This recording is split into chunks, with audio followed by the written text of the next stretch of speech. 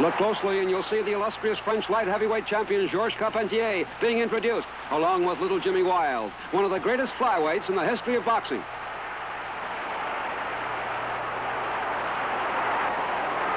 Beckett, wearing the trunks with the white stripe around his waist, is the heavyweight champion of Great Britain. But here in round two, the American Frank Moran has clearly taken charge. He's landing solidly and often.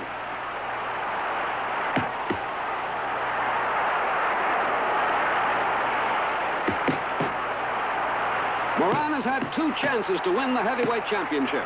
Against the great Jack Johnson, Moran was the first man to go all the way, losing a close decision after 20 rounds.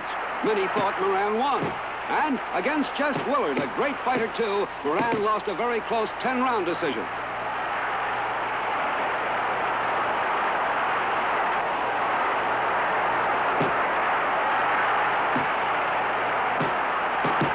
Both Moran and Beckett have beaten such ring greats as Bombardier Billy Wells and Gunboat Smith. Tonight, Frank Moran had too much for Beckett.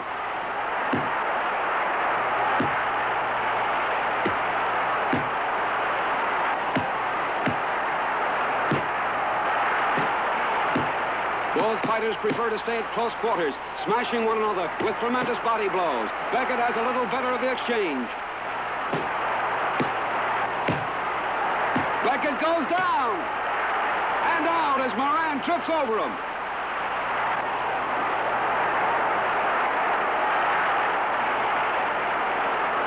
Another knockout win for the great Frank Moran.